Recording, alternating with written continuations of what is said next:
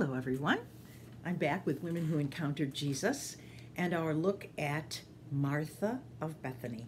And yesterday, or the last session, we were looking at the interchange, the conversation between Jesus and Martha. Lazarus, Martha's brother, has died. He's in the tomb. And Jesus waits 2 days before coming to see Martha and Mary. Even though lots of other people came from Jerusalem, lots of other Jews came over to comfort them because it was only 2 or 3 miles away, Jesus waited 2 days. And as he's on his way, Martha runs out to see him. And she says, Lord, if you'd have been here, my brother would not have died. But even now, I know that God will give you whatever you ask. So Jesus tests Martha's faith a little bit, and he talks to her about what she believes.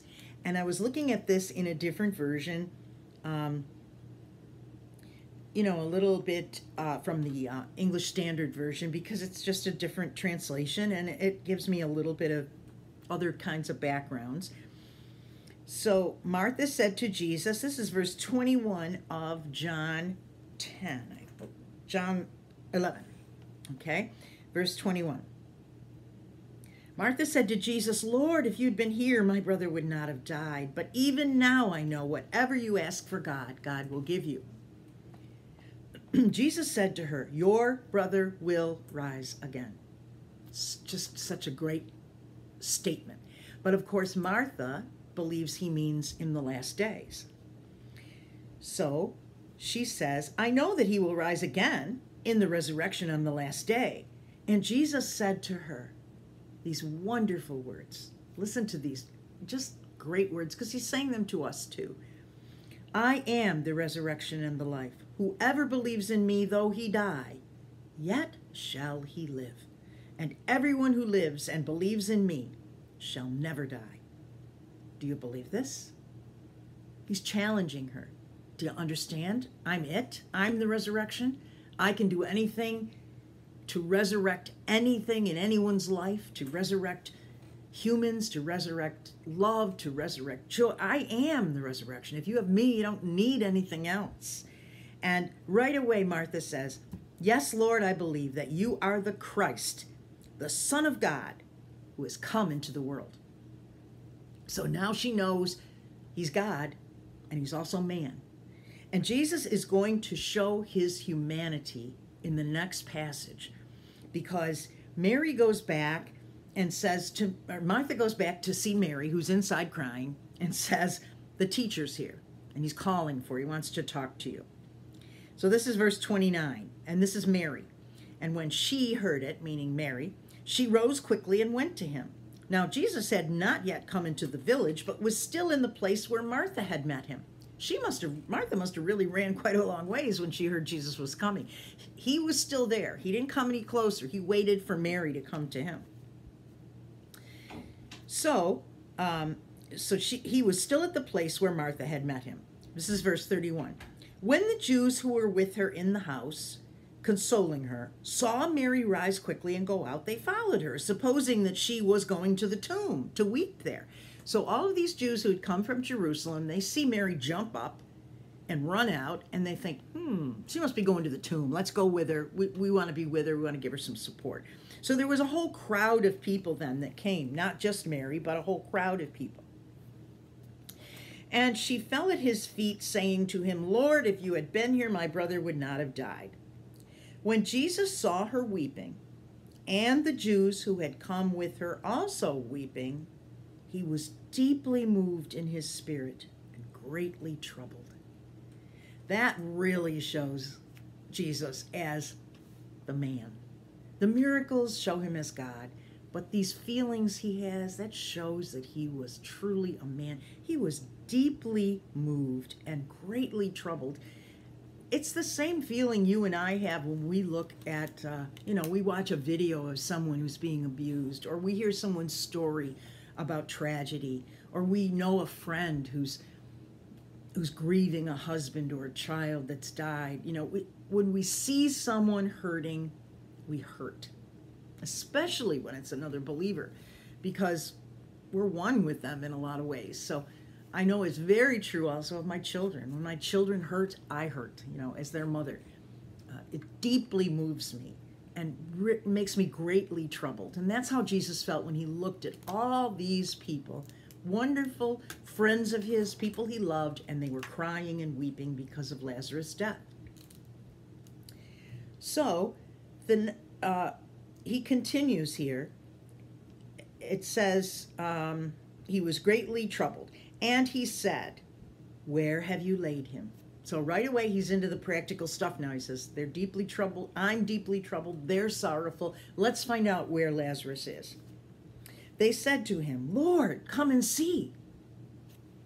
And then the most interesting, shortest verse in the Bible, verse 35, Jesus wept. Not only was he deeply troubled, not only was he compassionate for these people who were sorrowful, he actually wept. Now, did he weep because Lazarus was dead? Probably not, because he knew what was going to happen was going to be for the glory of God and that Lazarus would be resurrected. So I don't think that's why he's weeping. I think he's weeping for the world, for the fact that death is in the world, for the fact that people have to go through something like this, and this idea of losing a loved one to death. It's sad. It's just a sad situation, and he wept. He actually wept.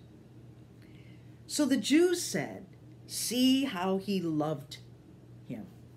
So some people said, wow, you can tell he really loved Lazarus. But in verse 37, some of them said, could not he who had opened the eyes of the blind man also have kept this man from dying? So they're questioning. They're saying, hey, you know what? He healed a blind man. What about his friend? Couldn't he have come here and, couldn't he have healed him so we didn't have to go through this? So they're questioning it. And in verse 38, again, it says, then Jesus, deeply moved. He still has these deep feelings. He's really at one with their feelings. He gets it. He totally gets how they feel. He came to the tomb, and it was a cave with a stone laid against it. And Jesus said, take away the stone. Now, right away, Martha is going to jump in. We remember Martha is not only energetic, but practical. She's always thinking about the practical things. Let's get this dinner on. Let's serve these people. This practicality of Martha is a wonderful asset of hers, but sometimes it gets in her way. So right away, she questions Jesus. This is in verse 39. Jesus said, take away the stone. Martha, the sister of the dead man, said to him, Lord, by this time there will be an odor, for he has been dead 4 days. So Martha cares about the fact that, hey, he's been gone a long time. It's going to stink. That's what she cares about. She is practical. And also she's making a point here that, it's a little too late here, God. Come on, Jesus. My brother's been gone 4 days already. He's been in the tomb. So, he's gone. And he's at the point now that his body is going to start to stink. Jesus said to her, now he's going to remind her of their conversation only a few minutes before. He reminds her, he says, did I not tell you that if you believed, you would see the glory of God? How often do we read a scripture or go to church and come home and we're all, we're full of joy and all of that, and then the first thing that happens, we question it. I doubt, and I don't hold on to the very thing that I just learned from the scripture or the very thing I just heard in the sermon. It's so human, isn't it, for us to forget. Martha wasn't even holding on to something that he had told her just a few minutes before. And he said to her, didn't I tell you? If you just believe, you're going to see the glory of God in this situation. We need to look for that in every situation. at First Trinity in Tonawanda, they call them God sightings. You know, you need to look. God is working. God is working. And if we look, we will see the glory of God in so many situations in our lives instead of doubting it. So this is what he's saying to her. Did I not tell you that if you believed, you would see the glory of God? Faith is crucial. Faith is crucial because with faith, you're going to see with different eyes. You're going to understand that God is working. And so in verse 41, so they took away the stone, and Jesus lifted up his eyes and said, Father, I thank you that you have heard me. I knew that you would always hear me, but I said this on account of the people standing around so that they might believe that you sent me. So some of what Jesus is saying here is strictly for the crowds. He wants them to understand that it's not just Jesus doing this miracle. It's Jesus in the power of the Father. Because as a human being, he's modeling that for us. We can do nothing apart from God. So even Jesus has to be connected with God the Father. And through that power, the miracle is done. And then God the Father gets the glory in addition to Jesus. I mean, Jesus is going to get some notoriety out of this. But he's more important that God the Father get the credit. And that is that's that same process that through Jesus that we can be involved in. That God can give us the power through Jesus and through his comforter, the Holy Spirit, to do things that we could not do on our own. And then the glory can go to God. So this is why Jesus is standing around saying to all these people, you know, Father, I thank you that you've heard me. He's thanking him in advance for the miracle because he already knows what's going to happen. And in verse 43, when he had said these things, he cried out in a loud voice, Lazarus, come out. The man who had died came out, his hands and his feet bound with the linen strips and his face wrapped with a cloth. And Jesus said to them, unbind him and let him go. Not only is he resurrected, he's free. Totally free. And many of the Jews, therefore, who had come with Mary, meaning the people that were in the house when Mary was crying and then she went out to meet him and all this crowd of people followed along with her. Many of the Jews, therefore, who had come with Mary and had seen what he did, believed in him. And that was the purpose of the miracle, is that people would believe that not only did Jesus have the ability to heal a blind man or a lame person or forgive someone's sins, he actually had power over death. A very important arrow that's pointing to the fact that he will also have power over his own death. He will die, but he will be resurrected, even as Lazarus was resurrected. Well, when everybody heard this, there was a lot of different reactions. Some people believed, which was great, wasn't it? I mean, that's the whole purpose. But of course, people with closed minds are going to see it a little differently. So through the next part of this passage, some of the Pharisees, some people went to the Pharisees and told them what Jesus had done. So now the monkey mucks, I call them, the bigwigs, people with all the power in the church, they got wind of this resurrection. So the chief priests and the Pharisees gathered in the council and said, what are we to do? For this man performs many signs. If we let him go on like this, everyone will believe him and the Romans will come and take away both our place and our nation. So they are worried about their power. That's basically what it is. It's a matter of power. They're worried that Jesus is going to stir up everything. People are going to want him to be their leader, their king, because he's king of the Jews, you know. And they are worried about, they're thinking politically. Jesus is thinking spiritually this whole time. But the Pharisees, no. They are thinking of politically, of their own future. So Caiaphas is there. He's the high priest. One of them, Caiaphas, who was high priest that year, said to them, you know nothing at all, nor do you understand that it is better for you that one man should die for the people, not that the whole nation should perish. Wow, his words are pretty prophetic here. And it says, he did not say this of his own accord, but being high priest of that year, he prophesied that Jesus would die for the nation. So here's Caiaphas going to be in with the people who are going to crucify Jesus, but he also is being used of God to say something for the whole nation that one man is going to die, and that's exactly what's going to happen. So from that day on, they made plans to put Jesus to death. So because these people were all planning to put Jesus to death, Jesus, therefore, no longer walked openly among the Jews. So this is verse 54. He went from there to a region near the wilderness to a town called Ephraim, and there he stayed with the disciples. So he left that place knowing that he was kind of in danger, and it wasn't his time yet because they had to wait till Passover. Passover was the time that the Jews sacrificed a lamb, and that was the time that Jesus was going to die for the sins of the world. He was going to be the ultimate lamb. So it had to happen at Passover. It wasn't time yet, so he went off into the wilderness with his disciples. Okay, so now it's getting closer to Passover, okay? And everybody was looking for Jesus, but the chief priests and Pharisees had given orders that if anybody knew where Jesus was, that they would let him know because they were ready to arrest him. But Jesus, of course, is out in the wilderness. And we know then that he has to go to Jerusalem. He has to go there because that is what's going to happen.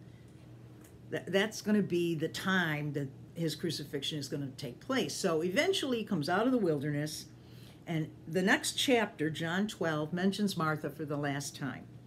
It says 6 days before the Passover. So remember, Jesus has been in the wilderness since Lazarus. Now he's got 6 days. He's got to head in to Jerusalem. Okay? So 6 days before the Passover, Jesus therefore came to Bethany, where Lazarus was, whom Jesus has raised from the dead. So he's on his way back to Jerusalem. Where does he stop? Of course, with his friends, Martha, Mary, and Lazarus. He's going to spend one last day with them on his way to Jerusalem. And of course, what did Martha give him? Dinner. So they gave a dinner for him there. Martha served, and Lazarus was one of those reclining with him at the table. So Martha's going to be the server, just like always. Martha has this gift of hospitality, and believe me, there's nothing wrong with it. Here, she's not chastised for that at all. It's part of life. We have to eat. We have to have food. We have to have drink. We have to have somebody to serve it. But Martha now has things in balance, because watch what happens. Mary, therefore, took a pound of expensive ointment made of pure nard and anointed the feet of Jesus and wiped his feet with her hair. The house was filled with the fragrance of the perfume. So Martha is serving and Mary is anointing, and they're both happy. It's almost like a little vignette here to show us that Martha has learned her lesson. She's not chastising Mary for doing what she's doing. Martha's using her gift. Mary's using her gift. That's the way the body of Christ works. We all have our gifts, and they're different. And if we each use them to the glory of the Lord, that's what the church, the body of Christ, is all about. So Martha becomes a true servant in this little story of serving Jesus just before he goes to Jerusalem to be crucified. And Mary serves in her way. And without knowing it, they have provided kind of a last meal kind of thing for Jesus, other than the Last Supper, which he's going to have at the Passover. But this is the last time the whole group of them gets together and celebrates their friendship. So that is the end of the story of Martha. And tomorrow we're going to start looking at these same stories through the eyes of Mary. And we're going to see a little bit more about Mary of Bethany. But until then, have a blessed day. Enjoy everything you can about today. Bye-bye.